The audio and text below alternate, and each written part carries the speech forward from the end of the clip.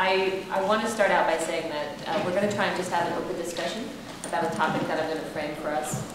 We hope that you all have a lot of questions, or you have comments to make. Please do.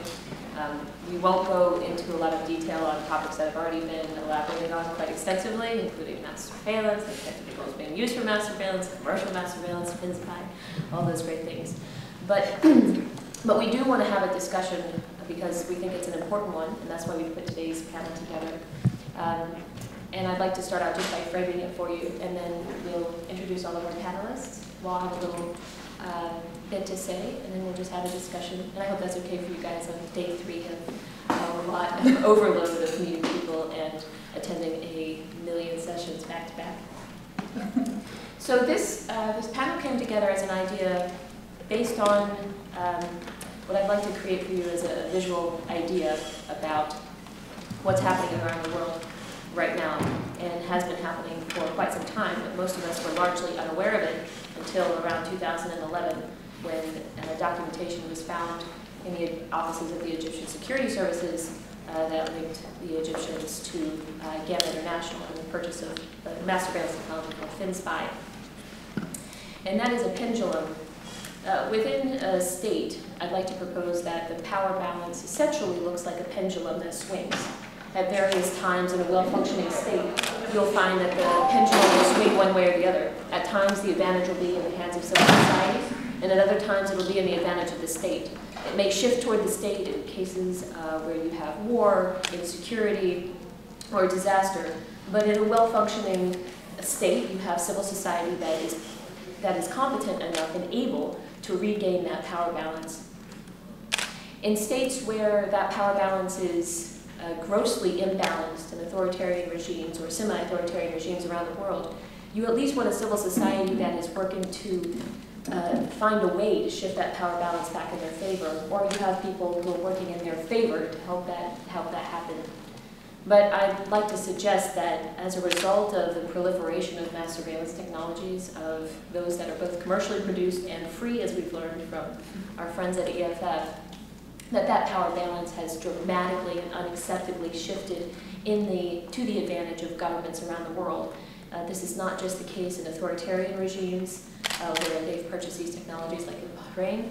It's also the case in the United States.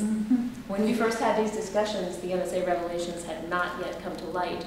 But the reality is that for many development actors around the world working to empower civil society, this power balance had shifted so dramatically in the favor of governments that, and they were unaware of it, again, largely until the last 3 years. So that's a big framing for the discussion, and we'd like to talk about this issue not in terms of what it means for journalists and human rights activists, but what it means for development in general, and how we can work to begin to fight the battle that we at least understand we're fighting now, and begin to shift the power balance back in the favor of civil society.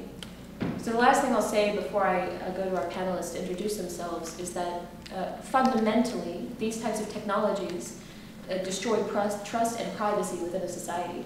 Without trust and without privacy, civil society has absolutely no hope of being able to organize a legitimate protest against the government or to keep their government accountable. Absolutely no ability to do that. And today, these technologies obliterate the existence of trust and privacy within a society. So thank you very much for listening to that, and I hope that helps frame our discussion. Introduce yourself. I will introduce myself. I'm Sarah Lange. I'm the executive director of the Arzuw Foundation. We're a nonprofit, and we work in Turkmenistan. We've learned these lessons the hard way, and we've been watching them evolve over the last 3 years. And I'm very glad to be here with you all. My name is Chris. I'm the director of data projects at Ushahidi. My perspective is coming as a toolmaker. We build tools that people use to crowdsource information for social good. It's used by activists and election monitors. So when I think about these things, I'm actually thinking about them in this sort of trickle-down way of we make tools for people to use, and then those people use those to gather information for another step down, and sort of trying to protect all the way down and see if that's where I'm coming from. Good morning. I'm very happy to be here. I'm very tired. I feel like I'm hungover, although I had not a single drop of liquor last night. Does anybody feel like that? That's the pop. Well, that's especially for me. I see. So I'm Joshua Haynes. I work at USAID, the U.S. Agency for International Development. And my perspective is from one of a funder that funds a lot in the area of civil society, and increasingly in the areas of internet freedoms and internet governance. So I'm really interested to hear about or how we can take this discussion and push it to some actions, to have some core questions about why the hell is it only that people like us in this room are worried about this and not everybody else, the larger capital civil society. And also make a caveat to Sarah's very eloquent entry remarks that it's not just the tools, there's also the processes. So there's a lot of public tools, and I'll get into this maybe in a bit, but thinking about using what's already available to make sure that people are kept down. So yeah, I'll stop there. Sure. Oh, yeah. I'm Shauna Dillavou. I'm the founder and executive director of CommunityRED. We're an organization that looks at ways to use the existing tools and processes to make people safe in the way that works best for them. I think so much of the time, I'll come at this from the point of view of capacity building because that's what we're most interested in. We think a lot of the tools that already exist are good tools, good crypto, good backend. But we're coming at this from the perspective of sort of running around putting out fires, it seems, as a community. We'll throw a trainer into a difficult situation to give some people some ideas about some tools, and then like hella jet that person out of there. And then the people on the ground have no one to talk to when those 1, 2, 5, 10 tools don't really work for them. We do a lot of talking and a lot less listening. So we're looking at how we can sort of come about it from the other angle, not unlike what Ushahidi is doing. And give people much more awareness of risks, vulnerabilities, and threats in their day-to-day life.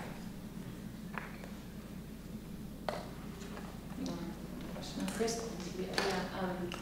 so I'm also, I can also talk a little bit about how, like, what this means for implementing on the ground, like how you actually do this and how you begin to shift the technological, the communications advantage to the hands of the people and away from governing regimes. And one additional note, and there are a couple of questions that I'll pose as we go along to the audience for discussion, is that nonviolent civil resistance is really at the heart of what we are talking about today in places like Ukraine. And today, in 2004, if you all remember the Orange Revolution, the balance of power was firmly in the hands of the people. The government had yet to harness the power of the internet. Cell phones were a new communications tool, and they were hailed as really revolutionizing the process of protest.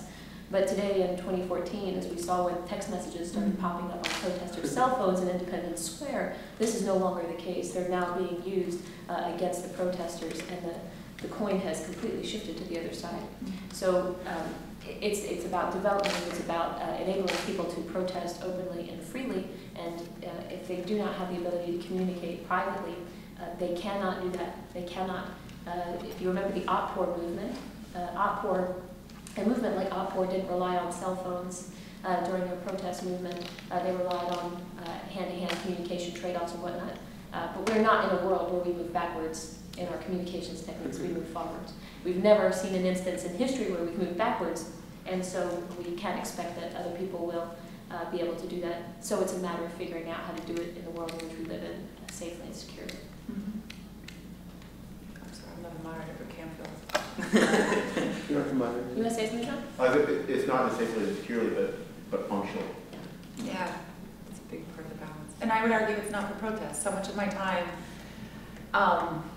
in my work before was around Mexico. And so for that, it's like, how do we communicate without the narcos cutting our heads off? Like, how do we warn our neighbors and friends that there's, a shootout at X and Y coordinate, like how, this street and that street, like how can we do that without ending up hung up from an overpass over an interstate with some, shit pinned to our body saying, don't ever do this again. This is what happens when you snitch. So it's all sorts of reasons that you would want to have private and secure communication. Yeah. I think one of the things that's really happened to us in the last few years is that when Ushahidi got started, we dealt with security, but we were really, thinking that the playing field was that we had an advantage. So it started in 2008. We had an advantage of technology, and that people were using technologies, and governments weren't that good at figuring out how to use that and that kind of stuff. Or especially governments like, you go work in like Zimbabwe and they're like, hey, it turns out it's like really hard for them to figure that stuff out. And you would use that to your advantage, and you would think that. And we actually kept that assumption probably too long. That now it's like, oh wait, they just went and they signed a contract, and now they have this incredible surveillance infrastructure that crushes our system, and we never really saw that coming. And now we're playing catch up in the sense that we're all of a sudden, when we just instituted perfect forward secrecy and stuff like that, that we like never really thought of a few years ago, and now we're like, wait a minute, it's a huge issue. And I'll give you a very like specific example of a concern of mine. That the question that I always get is that Ushahidi deals with crowdsourced technology, right? So people sending in a bunch of reports, and we use those reports for various things, or I guess our users use them. And the people always ask me, what about fake reports? Fake reports, like it's a huge thing. And over the years, I've actually found no evidence of people sending in a really systematic campaign of fake reports. But I'm telling you, it is only a matter of time before someone does that. Like, it is literally like months before someone's going to come in and be like, oh no, we've hired this group and they've figured it out. It is totally only a matter of time. And it's actually something that we need to figure out a way to like actually figure out how to identify those and help our users identify those. But it's something that was totally not an issue a few years ago, and now is clearly going to be the next thing that's going to hit me. But then you can consider yourself really important. The Twitter bots, right? We know in a number of countries the Twitter bots flood out. There's this ambient thing that I want to push back on real quick, which is the idea that you said the coin is completely turned. People are still as incredibly capable with this technology as they have been, and the capabilities will only rise. And I would say right now, if we look around the world, the governments of the world do not feel that they have the total upper hand, given how many of them have toppled in the last few years. Like it's a very scary situation for the governments, and it's one of the reasons they are behaving as they are, is because actually the coin has not flipped. People are extremely empowered by this technology, frighteningly so. And they're pushing back, but they're still pushing back on a rising tide. Yeah, no, I wouldn't disagree with you. I think, at least from what we've seen, is that empowerment. So you saw that power balance was shifting. Like the people were gaining an unprecedented ability to hold their governments accountable, to organize on a mass scale with unbelievable ease and. So we lost the unbelievable ease part. Exactly. So maybe we lost the advantage. That's probably true. But then the reaction was during the Arab Spring, and you saw it happening. And it was interesting the timing of when this started to happen. We're talking 2010 and 2011. I think it's an interesting question to ask whether or not, if the Arab Spring had happened 12 months later, if it had launched just 12 months later, would we have seen the same types of results that we saw? Not that they were even successes, that's a whole other discussion, whether or not they were successful, but would we have seen the same type of mass organization had people known that they were being surveyed in the way that they were, had they understood their government's capabilities, and had those governments really been able to use those capabilities to their full capacity? I think it's an interesting question. While there is definitely chilling effects, I think it's somewhat telling that they did send all of those messages to the people in the Arab Maiden protests, who clearly immediately left and went home.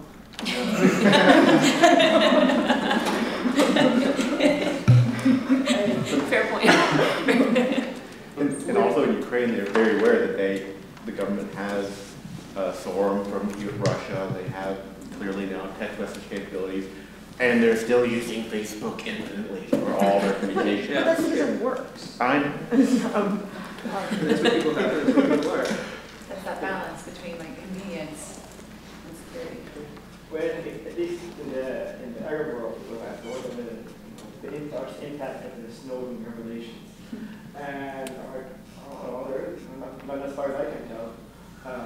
And because the big part of what's important from the Snowden revelations is not the mass surveillance. That's not really like changing anything in terms of in terms of knowledge, or in terms of how you approach training, or in terms of how you approach education. That was an assumed thing anyway.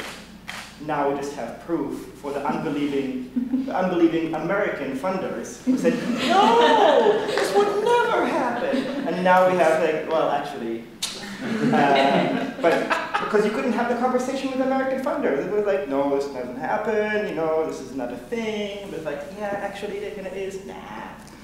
The big thing is that, the big revelation is that actually far-ranging deep intrusion stuff that the NSA can do, and at least in the Palestinian context, it's safe to assume that the IDF's Unit 8200 can do, and perhaps does.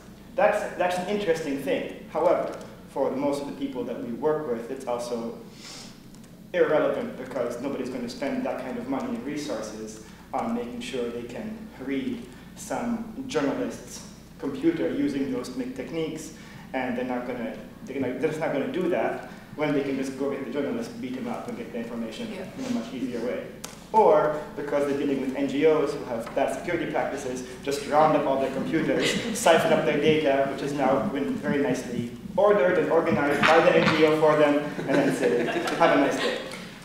Ms. Honor, I want to disagree with you on one point there. That there are countries, particularly in the former Soviet Union, that would actually go and rather invest the time and money to track what is being said, and then quietly go and malign that journalist so that it's not perceived as so heavy-handed, and also so that they can monitor and listen in, because there's a value to listening in more than just going and arresting and beating the guy up, because once you do that, he freezes up and no longer is going to be using that mechanism for journalism. But that's a country-by-country thing, but there are some places that do At that. least is more frontal.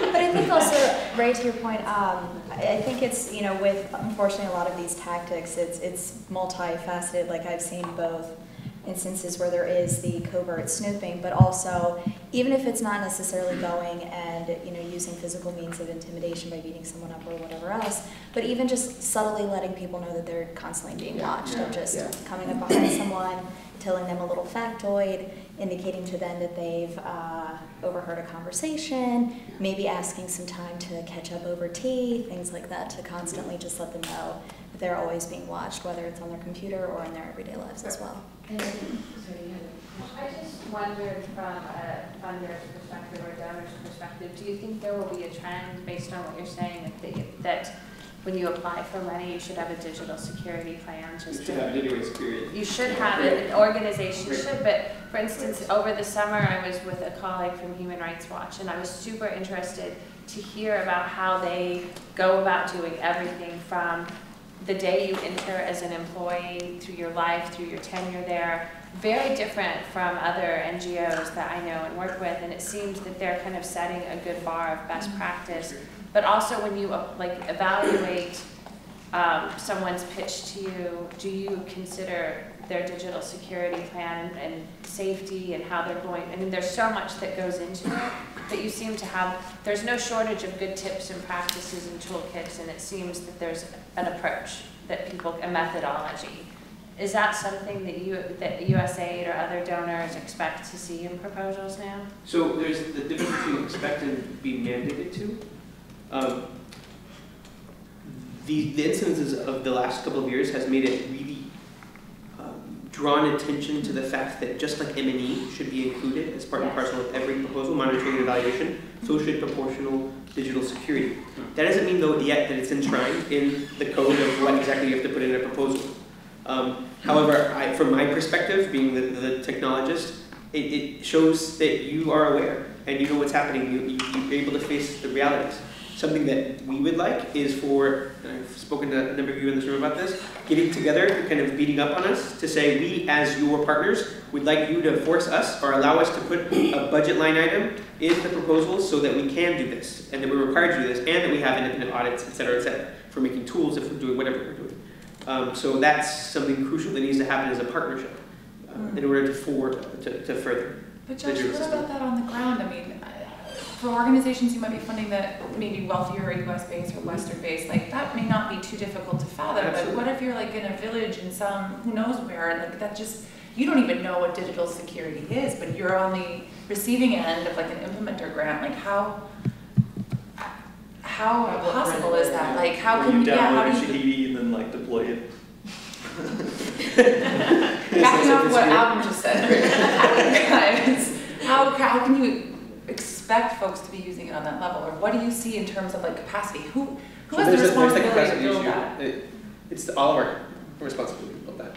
From us requiring it from the large groups that maybe or we work with directly, and then also the granting aspect, it should be proportional. If you're working on tilling land in Antarctica, It doesn't have to have anything to do with Ushahidi or with digital or security. But if you're looking at keeping people safe, their data safe, health records, HIV status, etc., well, you have a responsibility there, and it has to be addressed. And so from funder to implementer to person, a team on the ground, like everyone shares that responsibility. That's proportional. How can we see that codified? Because there are lots of international development organizations who don't have a clue, funders that don't have a clue. Like, how do we see that being something that becomes institutionalized? That parallels, right, and for everyone, I think that question parallels the question is why is it only human rights civil society organizations are worried about this stuff? Yeah. So how do we get this mainstream and integrated into everything else that we're doing?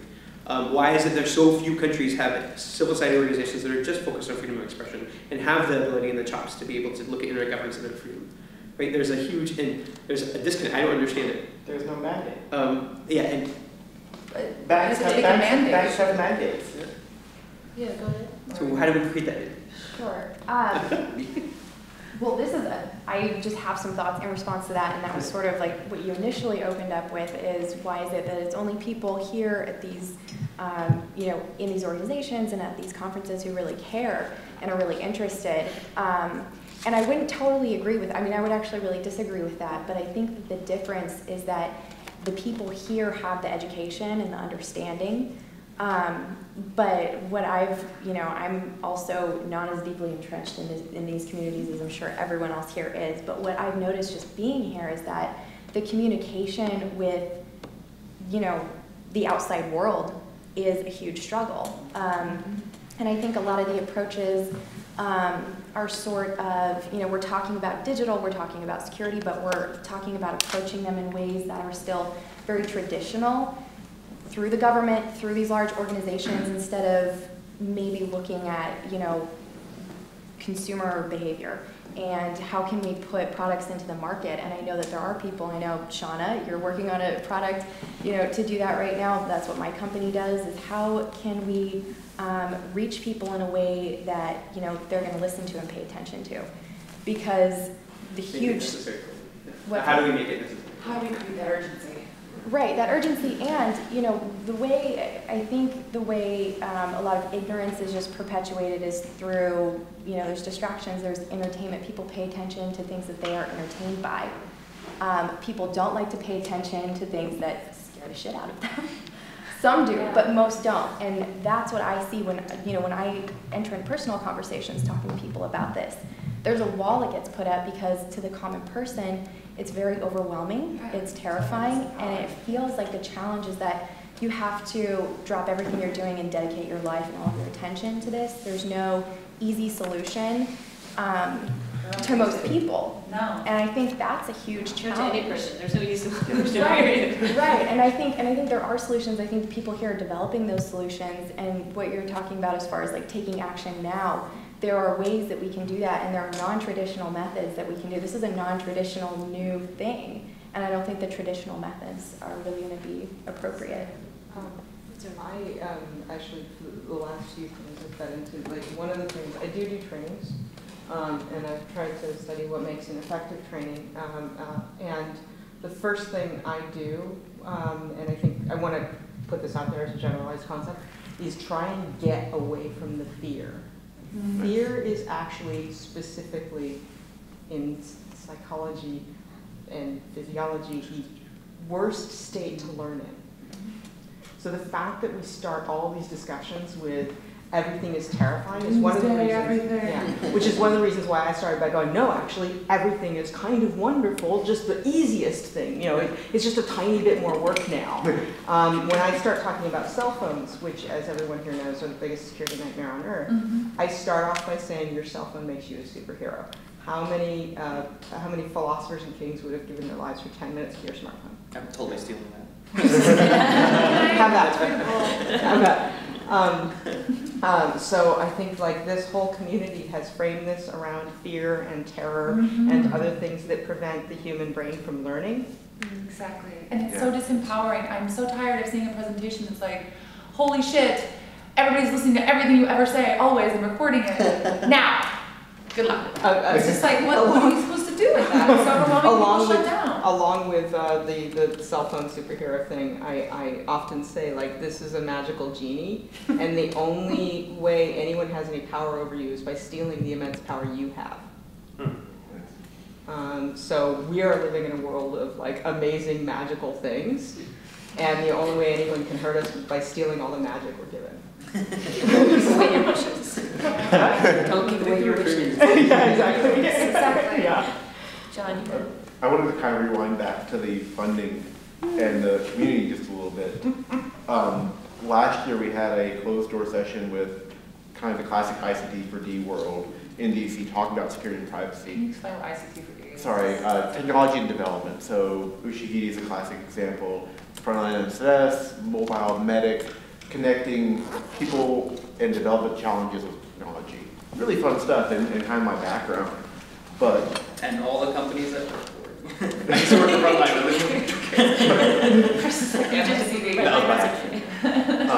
there are many people in this space doing a lot of really great and empowering stuff with technology, but none of them have any security plan whatsoever.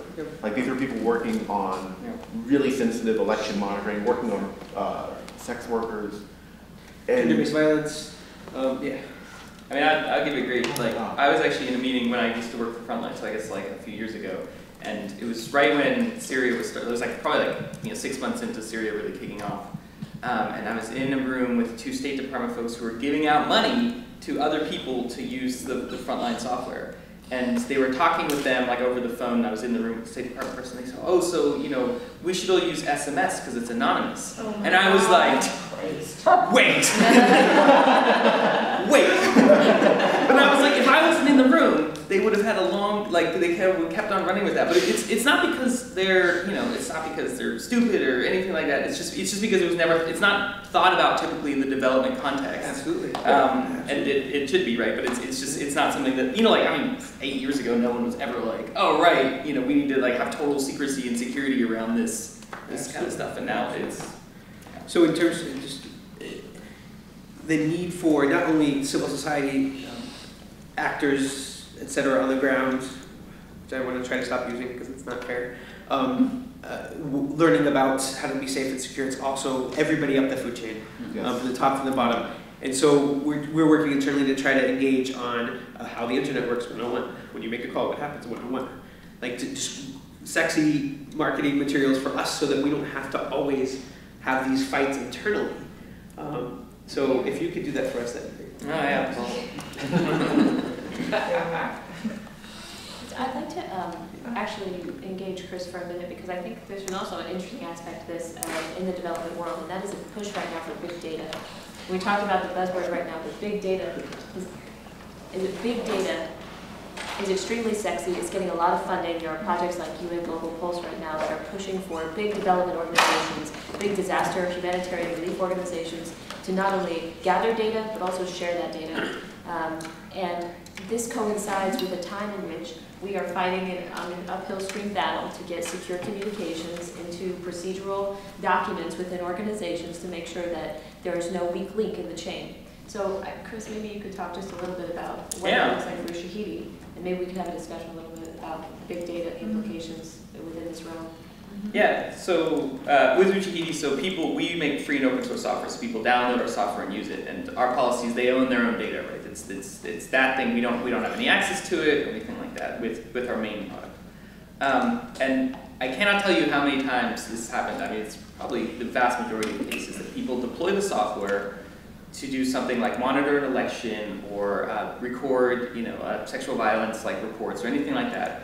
And they take these reports and they crowdsource them through Ushahidi, and then they go into a CSV document, and that CSV document is emailed about with everyone's name and phone number, and then it's treated just as a regular document, and they just leave it on the computer. And I am terrified every single time this happens, but it is absolutely and what they're doing, which worries me so much, is they're actually they're doing like all this surveillance, and then they're leaving it on their own computer just waiting for someone to discover it. But it is a huge concern, and I think what we have not done enough of is sort of to warn people, like with features in the software, to be like, hey, if you're going to take this out, realize that this is a huge issue. And so we had some data scientists come and they developed an algorithm to basically look through and be like, this is personal, like basically use machine learning to be like, all right, this looks like a phone number, this looks like someone's name, this looks like this stuff.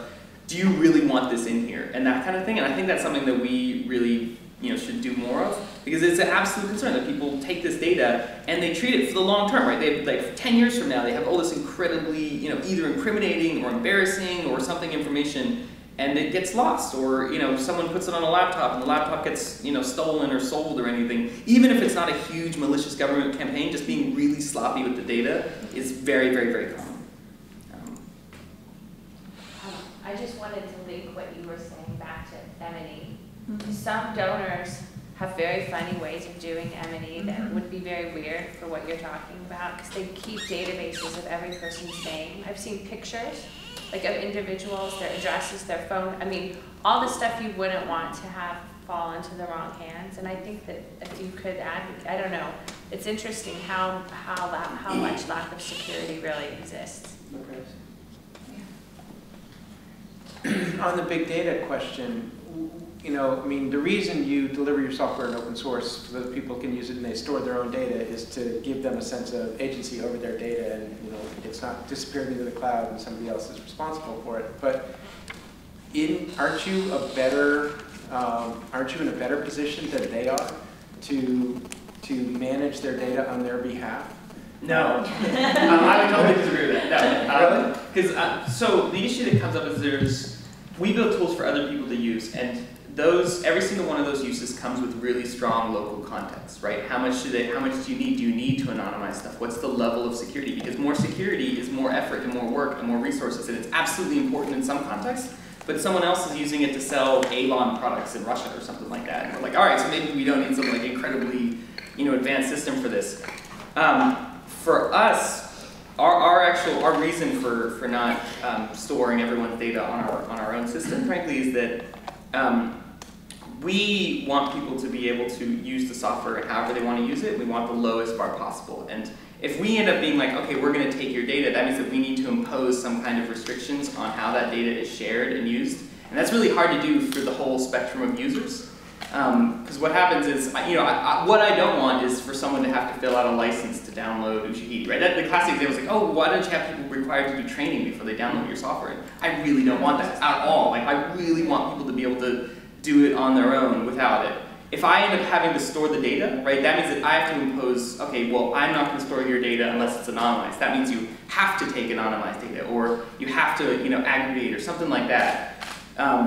That kind of stuff is a really heavy load to take on, and it's not appropriate for most of the users, and it can actually be relatively dangerous depending on, if we make a huge pot of all this wonderful data, we're kind of like asking someone to come and really join something like that. You're basically making the argument that you don't want that responsibility, and you want to push that responsibility out to the people who are actually using the software, but you're not answering the question about whether or not it's possible to imagine a situation where you have an engineering team that's actually capable of it and they don't, capable of accepting that responsibility. I understand the context problem that's used in different ways with different people, but you could also imagine a situation where people could choose to have you kind of manage on their behalf and, and actually, impose a set of constraints that would, based on your understanding of their context, it would help them.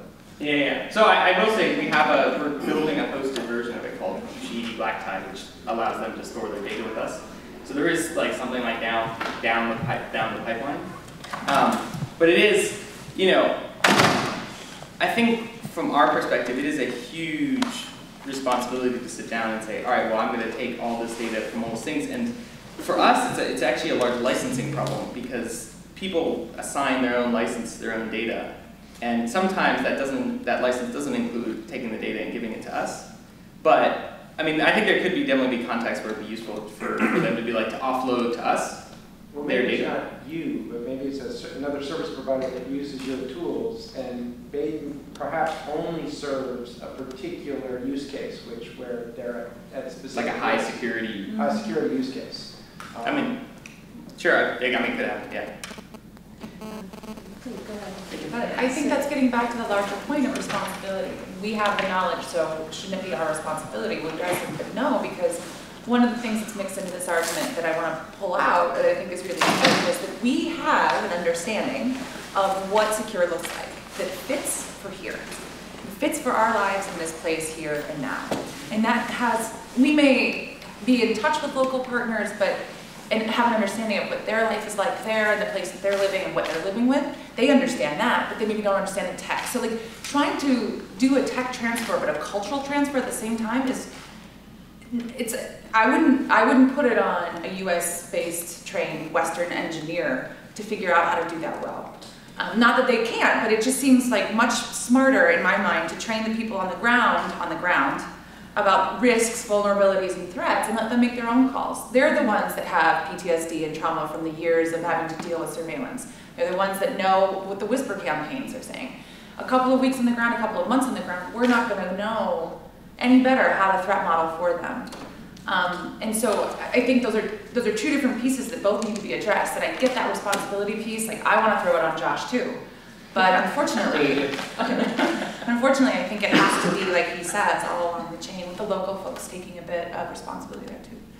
And I would really encourage the implementing organizations and the funding organizations in the room to take what Chris said to heart and remember these words whenever they are talking to a vendor who tells them, yes, we'll take care of your data. Because you know that they are not telling the actual truth. Now, they might be actually being truthful in what they're saying, and I'm not saying that they're being intentionally lying, but part of their business model means that they're going to be liable for somebody else's data, and at some point, their terms of service, if you go through them, will say, whoa, not our problem at some point. That's what you do when you talk with Gmail, that's what happens when you talk with Facebook. At some point, they just say, oh, that's our problem, you're not actually, like, this is not, you've reached the limits where we actually care. It's nice to see you, goodbye, have a nice day. And this is even going to be more true when you have no legal remedy to say, whoa, well, by the way, well, no, you actually have a responsibility. And if you're a small NGO in Southeast Asia, then you're really SOL. And frequently, you, as the implementing organization, you, as the funding organization, have put them in that position by suggesting something like, why don't you host your data with this company? They are reliable, they are great engineers. And it's true, they are reliable, they have great engineers, but in the end, they don't. Their business model and their liability says they cannot be ultimately so responsible for your data. Listen to Chris. Next time somebody wants to sell you on hosting data for your endangered organizations. You've seen sort of a resurgence of the movement now, I'll just make this real quick, of decentralization too, of like taking back your data and the ownership of your own data. Of like, you know, we hosted a techno activism third Monday, check your cities. Lots of cities, like something like 35 cities now have a TA3M that meets pretty regular, third Monday of the month. We hosted one in February that was about taking your email back. So buying your own domain and then having email that is connected to the domain and no longer to Gmail. It can still be used, you know, in Gmail, Yahoo, whatever, but it's your data. And no one's paying you for it. No one's they're taking it, they're getting all the benefit, and you get sort of screwed. So this movement around decentralization is something that we'll be exploring in the next month in Eurasia, but that generally I think you're seeing a resurgence of. If you talk, it's wonderful because like we're talking about, if you want to talk about real capacity building is not by hiring a consultant from Germany or from the US to go to the country and tell them, you know, do this and do that. It's actually making sure that you can give them a 3-year plan and hiring a sysadmin who can learn all these things that you fund to go learn and be a better sysadmin. And sure, maybe they'll leave and go someplace else, but make sure that you keep that opportunity open for those non-NGOs so that they can host their own email. So I love the theory of that. It's beautiful. But would that work in Turkmenistan? Trying to put you on the spot. But the practicality of that, so it's just, it's a continuum. Yes, in the perfect world, we'd be able to do that. Everybody owned their own stuff. Everybody would have the capacity to be both the technical lead and everybody just knows this because it shouldn't have to be siphoned off as one specific thing. But that's just in so many organizations that we work with, there's just not that capacity. So what do you do for that in that case? Right, but I think there's an important point to make. I think you might have something to say about this as well. No, and the point is that it's about capacity building, but it's about long-term relationships. One of the problems that we see with funders is that they focus on buzzwords. They respond with funding that lasts for a year or maybe 2 years. This is not a 2-year problem. This is a significant problem, and if you look at the number of people who are at this conference, these are the people who are really at the heart of this issue. There are maybe 200 of us. Think about the thousands and thousands of people, the millions and millions of dollars that are making this problem exist in the first place. We need commitment for a decade. We need organizations and we need cooperation between funders and organizations that say, no, we're in this for the long haul. We need to build capacity, even in Turkmenistan. We're bringing out people right now. We're creating opportunities for internships so that they're learning now, so that they're pursuing careers in this, so that maybe, no, not today, but in 10 years, we want that capacity to be there. So it's about those long-term relationships that we have to start building and focusing on. Did you have? Yeah, no, I completely agree with you. And I think, but I also have the same concern that Josh is raising, which is, okay, well, when you're dealing with like a really scrappy human rights NGO that no one's actually really getting paid, but you know, and they probably aren't actually really connected to like real techie people in their lives at all. Like it's just, there's a lot of barriers there. Mm-hmm. And if you're expecting them to have the responsibility for their data, then you have to educate them about what that means and about how to do that correctly, because then it's almost like worse, because they do have the situation that Chris is talking about where you know, you have all this really important information that can just accidentally get in the wrong hands. And then people are really, really vulnerable. Sure. But I would still say taking their data away from them and having someone else take care of that is still the wrong path, because it's still disempowering them. Even if they don't do every perfect security thing right, building that capacity there and not taking the problem away magically, the problem doesn't actually go away. It goes out of their power, which is a different thing. I'm not actually kind of, I think, when you said relationships, you know, this is about relationships. I am sure there are people in Turkmenistan that can do this, and that care about this, and have day jobs, and would still help. And I feel like one of the things that's completely disconnected in this community is that there are a whole bunch of people out there who aren't part of the funded NGO world. They never will be. They would hate this. But you know, I've worked with groups in my work like Anonymous and Telecomics and so on and so forth, who are totally disinterested in the formal structures that are represented by the people here, have the capacity, value relationships above everything else, and I think the fact that this community doesn't tap that at all is stupid. Give us a twinkle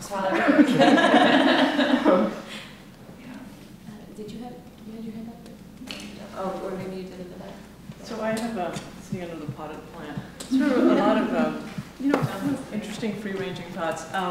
So the first one I would echo, kind of going backwards. I think the idea of fellowships is great. I've just spent 20 years in the government, and I'm starting Career 2.0, and it's at the intersection of technology and culture, and how, when 7 billion of us are connected online, what is it going to do to content creation and collaboration? So to that extent, I'm 6 degrees of separation, or 5 from this community, but this is my learning opportunity. I love the idea of fellowships because the donors and the sponsors are in communities that are pretty structured and very formal organizations. And as I look at fellowships to understand different communities, I realize they're targeted at sort of newcomers. So I think if there's an opportunity, as the planet connects, we can do remote fellowships. So that's one thought, is fellowships ought to go beyond, like I looked at a fellowship and you have to be 7 years after your doctorate. Well, more than 7 years after my doctorate. The point being that in the industrial world, we've got these structures, and information sharing is beyond the web, and it's beyond that, and it's on the ground, right? The second point was to go from that 6 degrees of separation to first. One of the questions I kind of had for this panel, given that you're working in developing communities, there is a hypothesis that's been sort of put forward that we as a planet might go to a self-policed or self-aware state, and not policed in the hardcore nasty sense, but in the sense that think of neighborhood watch on your street when you grew up. And the place that's going to happen is in the less technical infrastructure environments. So it's not going to happen here because we've got a lot of rules and regulations, and FBI and all these other communities that are policing us. But it's going to happen in places like Africa and other very new environments that Facebook will kind of bring online. So do you guys have a thought on, as your communities become more savvy, that they're going to watch out for their own rights? So anyway. Can I just respond to that? Sure. So I think yes. We've always taken the approach, we work in one of the most difficult places in the world. We're always down here on the lists. But our role has never been to dictate. It's always been to be a bridge or a safety net. And then we work to support whatever goals are set by the communities themselves.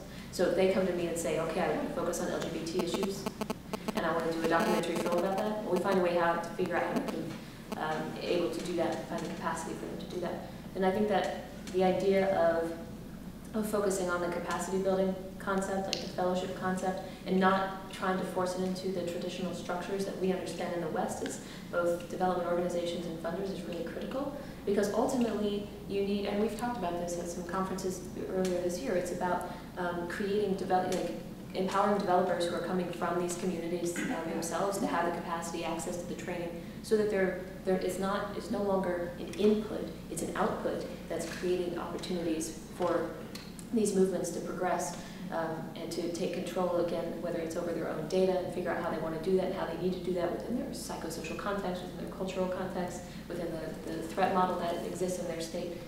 So I just completely agree with you. I think that's how we should be doing this work. Need to change in these organizations where if you're a funder, for example, you're USAID, if you're a funder, that agency ought to have some sort of awareness and say, now that you're funding in Turkmenistan, we want you to go do a one-year fellowship after you've done 2 years of managing the project. And I know that sounds horrible to government and all these other things, but or Ushahidi, pick any structure. It just seems like that's we're relying, I think, a lot on this for our information sharing. And I think the points you made, that the whole cultural context of us being human and building relationships and being connected as 6-7 billion people is lost. That's not what this was designed for. So anyway, that's kind of my emotive point. I think it's important for us to keep in mind that technology is only a tool. Technology, it only amplifies or it agitates. It's never a solution. It's never a solution. And it's that offline, it's the face-to-face. Sure, bite-to-bite is important, but it's the face-to-face that really matters. And we're trying to embrace that. We're trying to do new types of thinking about new frameworks for development, looking at creating ecosystems of, I'm not going to use the I word, but ecosystem of new things happening. You know you want to come on. But trying to embrace that to the greatest extent that we can. You made a point about community policing via Facebook or whatnot. I don't have any specific thoughts on that, but I really wonder about the opportunity cost of moving from online to offline. I was recently in a country where in the public sphere, you cannot say anything freely or openly. If you go to Facebook, it's a completely different world. Yeah. There's lots and lots and lots of, even this is a place that has very low literacy, but still, those who can get online, watch out.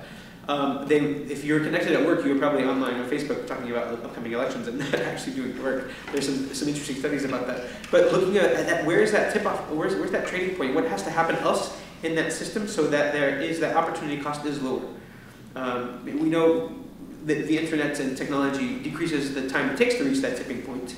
But what are the other factors that really help in galvanizing people to be able to come out of their screens and not be worried about? In some countries, they say, sure, there's free access to the internet, but there's no free access after the internet. So you walk out your door after you post a blog post and you're in jail.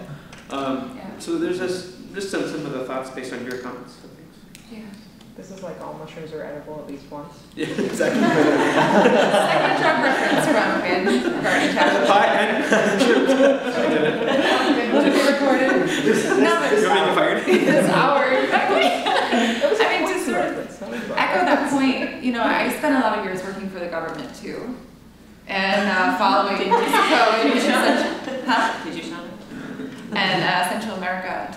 And I was, you know, they were really interested in looking at, this was around the 2012 elections in Mexico. We were seeing a lot of movements there, people coming out of their homes. And this is not a safe environment either. I mean, little do we know up here that in our backyard, like, people are dying all the time for saying things that are anti-government, or for saying things that are anti-narco, or for saying things that are whatever. It falls sort of under the whole, like, oh, narco's got them, when who knows who gets them, you know, or why they go.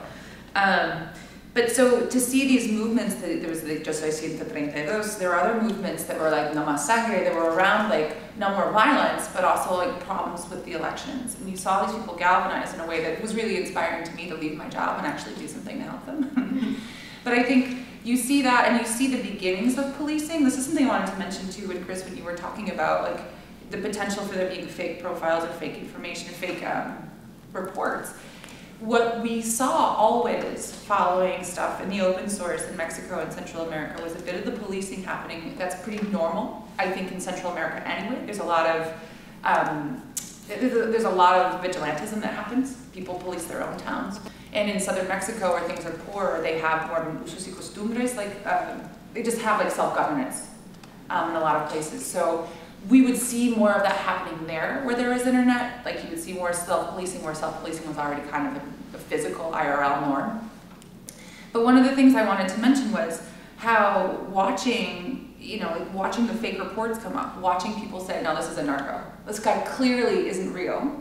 You guys don't listen to what user whatever says because he's clearly a narco, or he's clearly like a military plant, or he's clearly, people had their own ways of defining what was real and fake, and in ways that, you know, as an analyst at a desk, I could never imagine. And there again, like we go back to sort of the local knowledge and the relationships and the understanding of truth on the ground, to keep using the phrase that's innovative truth.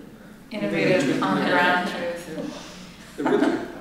This is kind of captured in the concept of metis, the concept of the kind of the cunning and the local, and the not quantifiable knowledge.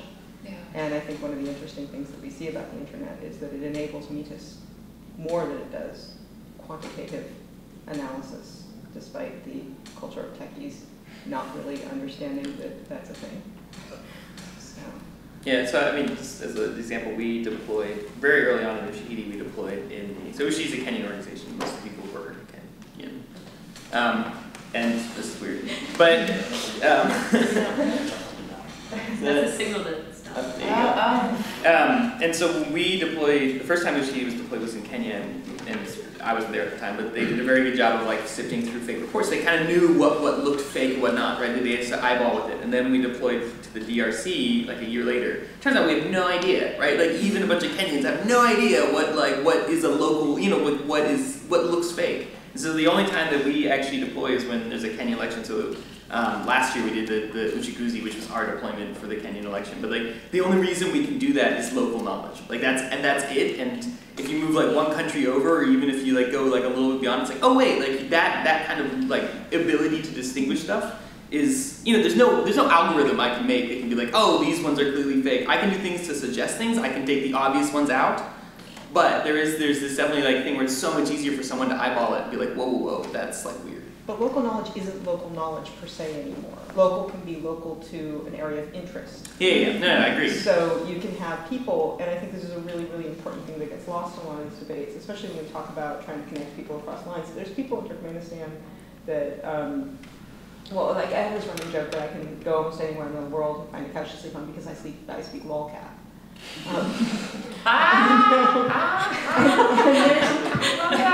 There's some truth to this in that like there's people in any of these locations that may have, you know, they know Bob put in that report. It sounds like Bob and he's an asshole, right? But then there's like the people all around the world who recognize signs of certain things on the network or in certain subcultures and that sort of thing. So I don't want us to emphasize the local in terms of locale while robbing the local in terms of subcultural knowledge. Yeah, mine was more in the context of the election. Right. Some of local. I think that's a valid point. So one of my favorite, just a small anecdote. One of my favorite attempts by the Turkmen government to find out organizational info is that they create Facebook profiles of students who are in Turkmenistan, and they all have their photos taken for their Facebook profiles with a picture of the president in the background, and they're all wearing a black suit with a skinny black tie, and they have 2 friends on their Facebook profile, and they're all very serious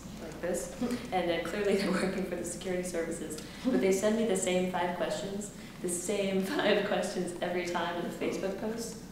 And they ask, who funds you? What are you doing? Where do you live? Who do you work with?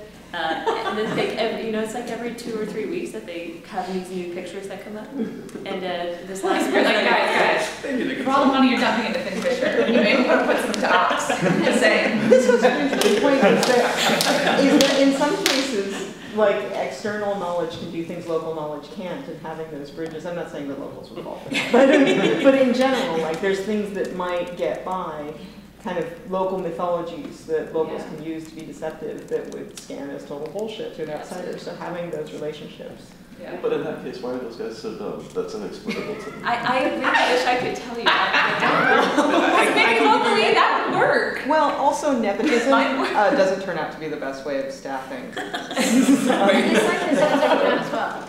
In Turkmenistan, in Azerbaijan, we have the same stuff. Like the Secret Service people, the Ministry of Maternal Affairs people, they create fake profiles on Facebook. It's always a serious picture in a suit, and they always do the same things. Masters of disguise. The reason these countries don't work is because they're giving their stupid cousins jobs. We have a lot of same paraphernalia on the desk, and you're like, that is a government-issued replica of the capital of Ashgabat that has Bernie Muhammad's face in the resin. Do you mess with them? Do you ever send them we're having a secret meeting tonight? Do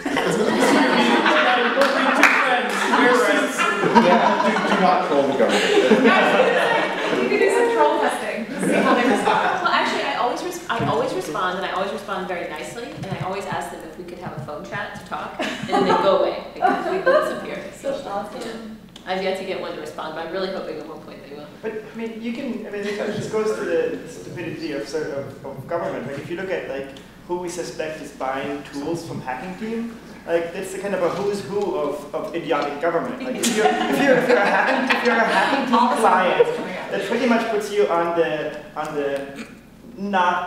list of people you don't want to hang out with for a smart conversation on the governmental level, because these are not they're hacking team clients. If they had actual good systems for investigating what's happening in their countries, they wouldn't be using hacking.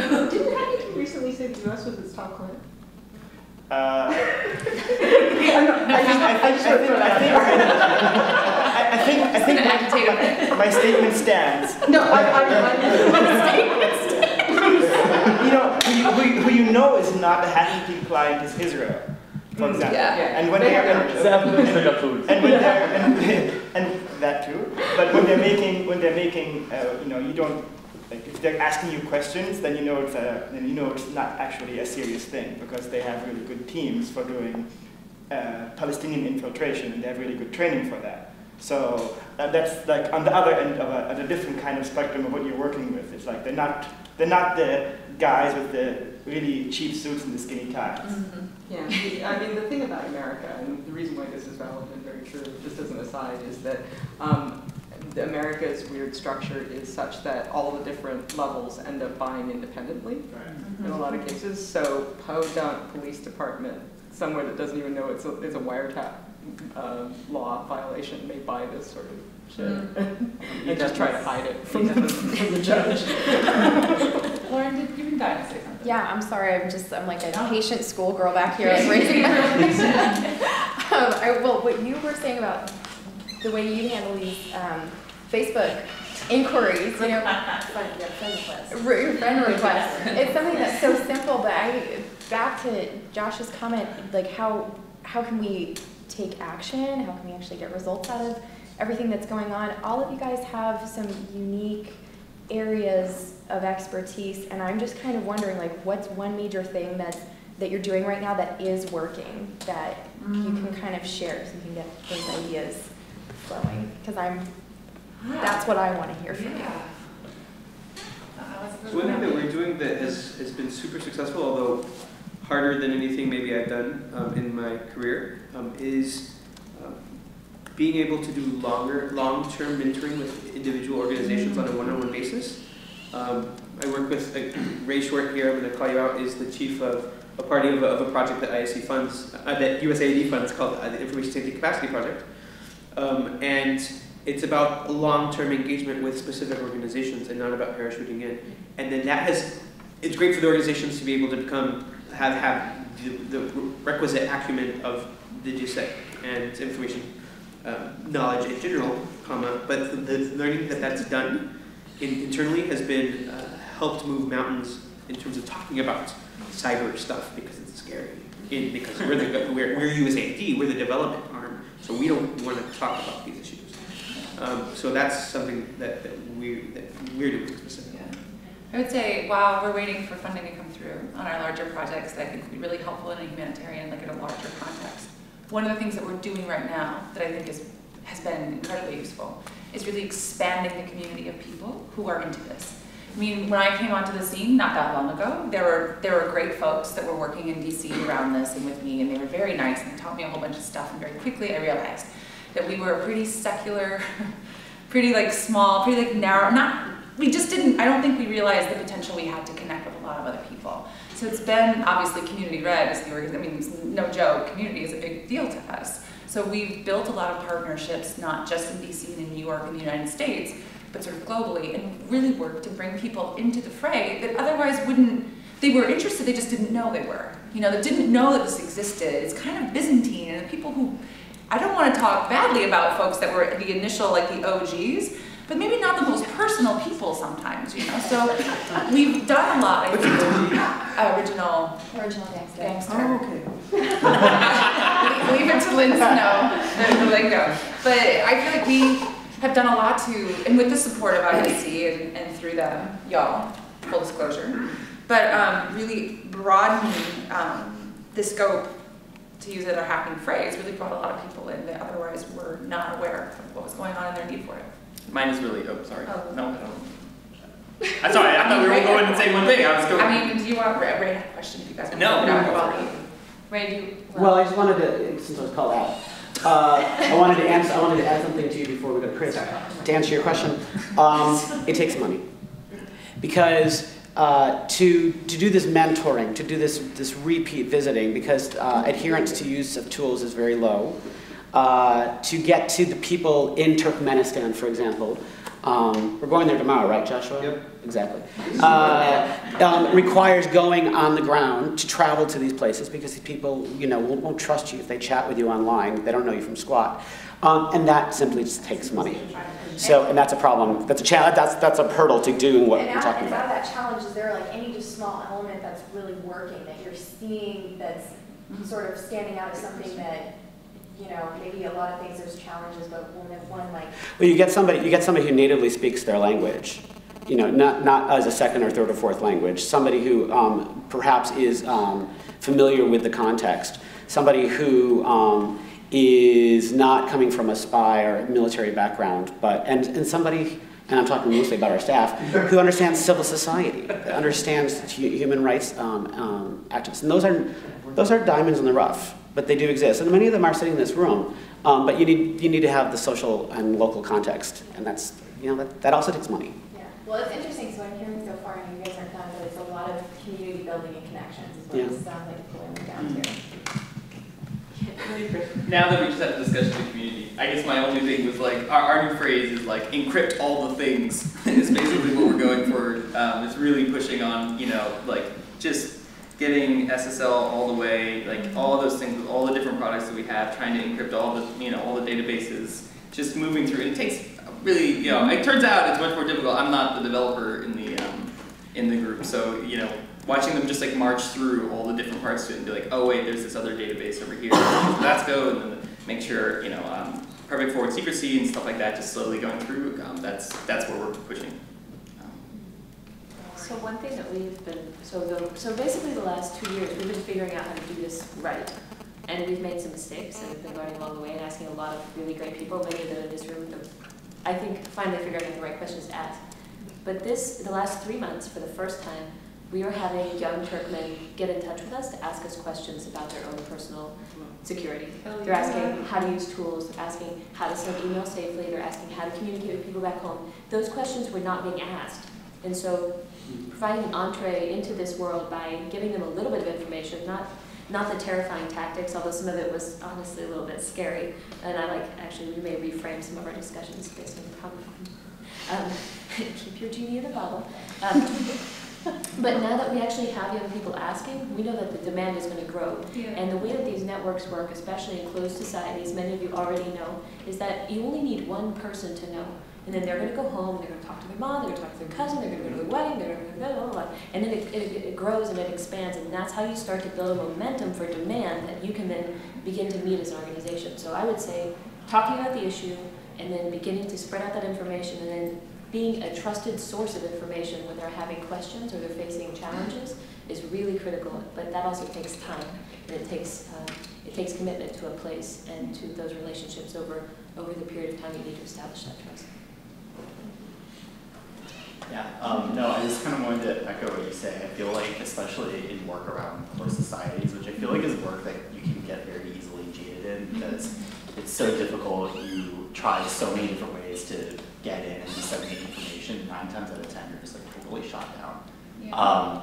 But I definitely think that people underestimate the power of, as long as you get like one really good person. And, I think too, it's, people underestimate that, and then also, it's striking how when you provide even like the simplest channel for people to actually like feel empowered to stand up and sort of take control and say, okay, well, I'm actually going to really do something with this information that you've given me, and I really feel comfortable, and you've been given like a really safe space. Like the example of that is in one country that we work in internews, we were doing a virtual training through GoToMeeting, and halfway through the training, one of the trainees stood up and was really passionate about using TrueCred, and he basically said, okay, well, I think that something I'd really like to do is I'd like to further train on this, and he ended up doing a series of trainings in TrueCred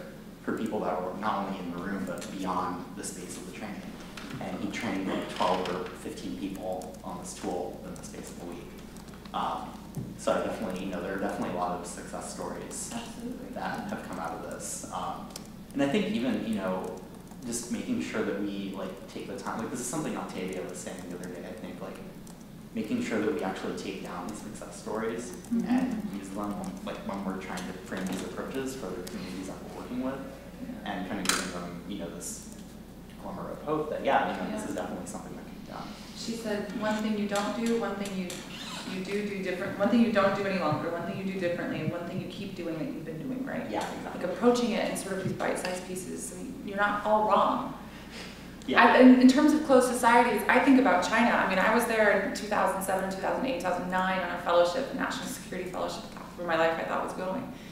I was using circumvention tools before I even knew what they were, because I just wanted to get on Facebook and chat with my friends back home and watch TV for free. You know what I mean? Like, I take such hope in the Chinese netizens because they're super sophisticated. Net nanny bears down on them, they find their way around over and over and over again. And there's such a shining example of like, if you got it, it's not too painful to figure out how to get around it. I mean, sure, it is. I'm not trying to say that people don't, there's not a lot of BST, blood, sweat, and tears, or just a lot of blood that goes into that. But, there's something to having homegrown development expertise. There's something to having a lot of will and urgency. People get really creative. Yes. So something else that I would say is helpful too is, and especially as part of working with local organizations, to have that sustained relationship to start raising awareness and encouraging practice and regular use of these tools and these practices is also, especially in thinking about how to initially reach these groups, is thinking about how to bring these things as part of their everyday workflow and everyday lives, like something like I've been working for NGOs that have done this type of assistance for a while, and something that I've seen that's really promising is moving away from this parachute model and actually working from the onset of beginning projects. And something I've been very pleased by is actually working with groups to understand the types of activities that they need to do, what they would like to accomplish in a few years, in a year, or whatever else based on their projects, and finding the right tools and approaches that fit into that work plan. So it's not something that, oh God, I need to monitor an election. I know I'm supposed to use these secure tools, but and then go back to old habits. But actually have the time to actually practice, to understand it, and have preemptive time to ask the right questions and get assistance either from other organizations or from local talent as well, to think through that as well. So I think actually it's 11:45. I think that's technically when our session ends. So I think all of us are happy to stay and chat, but I think there are other sessions to go to. So just thank you guys so much for a really good conversation. I really enjoyed. This is definitely the best panel lined up into. Like yeah, not that I spoke on, but in terms of audience engagement, we jumped on our free call. We were like, "What? We'll just throw out a couple of hard questions and sit back and let them get the word." So thank you guys so much. Privacy. Go. Excellent.